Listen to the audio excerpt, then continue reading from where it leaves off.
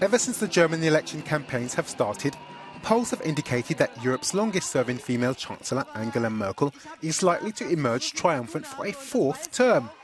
After 12 years in office, first-time voters don't even know a Germany without her. Known as Kohl's girl, she's come a long way to head the Christian Democratic Union. Her first outing as Chancellor came in 2005 in a grand coalition with the SPD. Mr. President, I accept the vote. It was a harmonious coalition compared with the 2009 one with the business-friendly Free Democrats.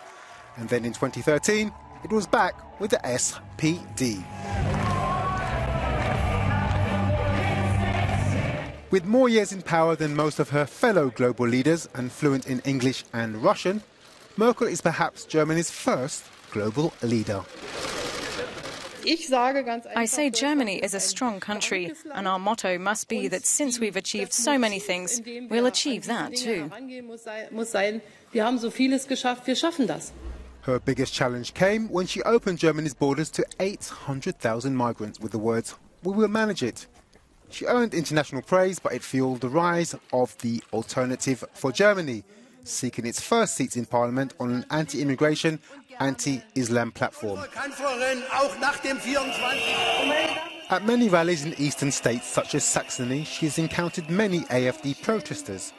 But she's taken them on head-on, hoping to woo voters on the fence.